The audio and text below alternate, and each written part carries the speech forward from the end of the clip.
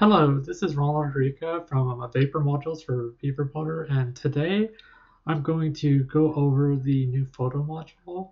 And I consider the photo module kind of in beta because there's a lot of features I'd like to add to it, but I just wanted to give you a brief overview of the module. So let's first add a row to our layout. I'm just going to do 2 columns. And then I'm going to go to modules, base module, and just add in a text editor. Then paste in some lorem ipsum. Let me do that. Okay, that's good enough. And then adjust the typography. Let's do 20 pixels. Give it a nice line height. And then that should be it. Okay, and then I'm going to go to Vapor and scroll down to Photo.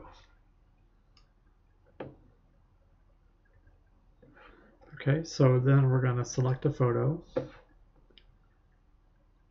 And let's do a 4-cell pitch. Okay, and so by default it has a caption enabled. You can disable the caption if you like. And let's go ahead and enable it, and then I want to share a title. And you'll see a title tab pop up, and I'm going to just say we're having a sale. And then I could select padding, I could change the background color, stuff like that. And let's enable a photo link. So then you'll see a photo link up here. You can just do a regular link and pop it in a new window, or you can choose a light box and then do a size. And let me show you that real quick.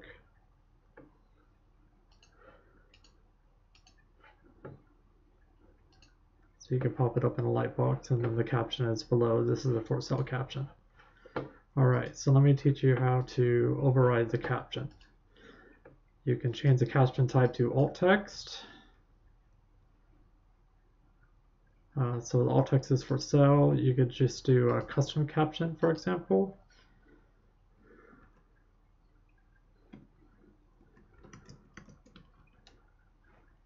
It'll help if I could type. Alright, and then you have the caption display, which is below the image, or you want to maybe do an overlay. So you can overlay the image, and you can select an overlay type. So by default it's horizontal, and then it's top position, so I can just change that to the middle position. And then I want to fade in, and then I want it to happen in 1 second. Adjust the padding, so, and then let's add a kind of like a transparent background color to it. Alright, and then let's make it orange so it kind of stands out. Let's just adjust the opacity here to like 0.71. Okay, there we go. And then of course you can change that to bottom, or even do it on hover, which I'll show you real quick. So there we go. Alright.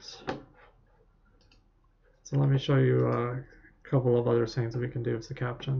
Let's go ahead and just have it below the image. And we can select a padding, so I'm going to just do 20, 20, and 20. And then I can select a background color.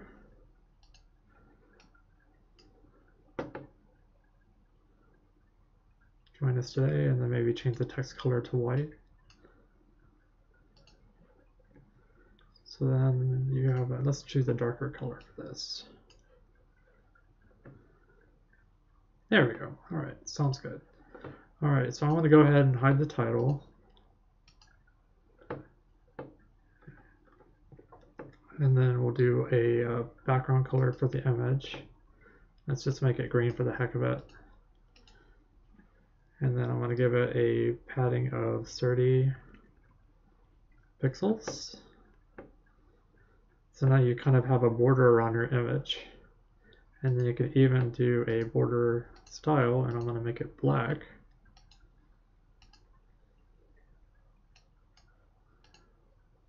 Let's make sure I did it right. Okay, and then I'm going to do a border of 10. And then let's adjust the padding a little bit to make it smaller so it looks like a border. Oops, I just got out of it.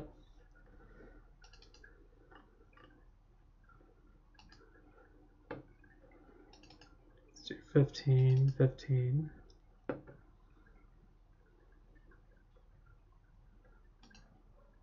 Alright, so now it looks like we kind of have a border here. And then you can add another border around the image. So let's make this red, solid, and then give it a 5 pixel width.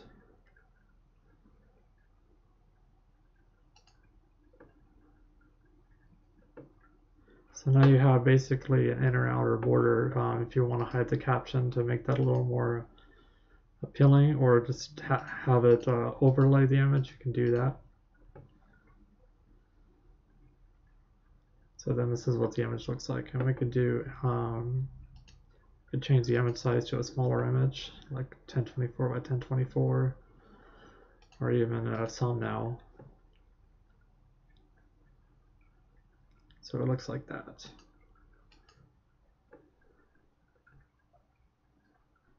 And now let's play with effects. So I'm going to go ahead and remove this image. And I'll show you some image effects that you can do. I'm going to use my headshot as an example. So I got this headshot.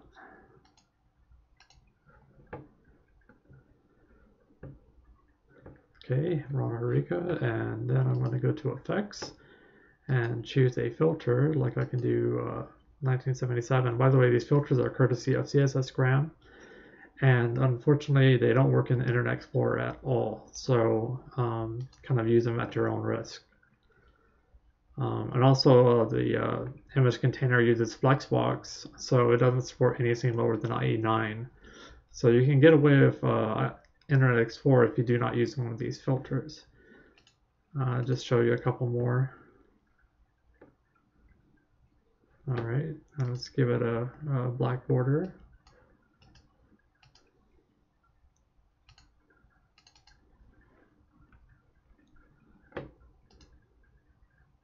Okay, got a border going, and then let's change the caption to an overlay image. Then I can select the full overlay, and then fade in.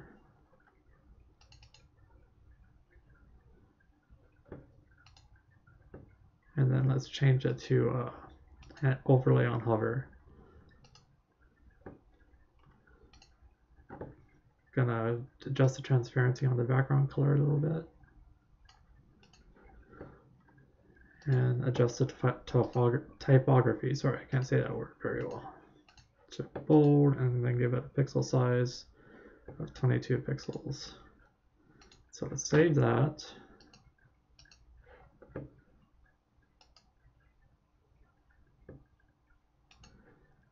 And then you have a nice overlay image with a caption on it. And then of course I can always do a light box for the link. So right now I don't have a photo link. So then when you click that, you can go to photo link, select the light box, size,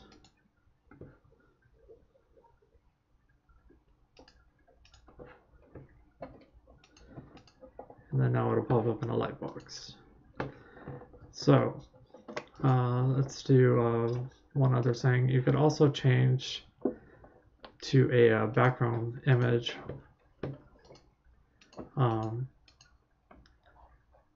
If you need something to fill up the entire space.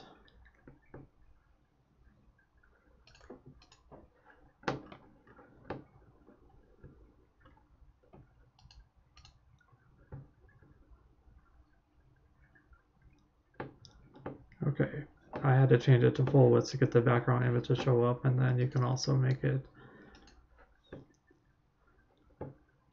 sorry about that. You can also adjust the height of the photo, so it kind of has like a little cropping motion or something like that. And then of course you can make it circular, which I consider in beta. And there you go. And then that's about it for the photo module. There's a lot of customization, especially in the effects. You can adjust the caption to have an overlay image and all that cool jazz, or you can just have it below the image. Just like that. Or you can overlay it. So it works kind of like my other module, advanced photo overlay, sorry. So that's kind of it. And you can also see a demo below in the description. So thank you so much for watching.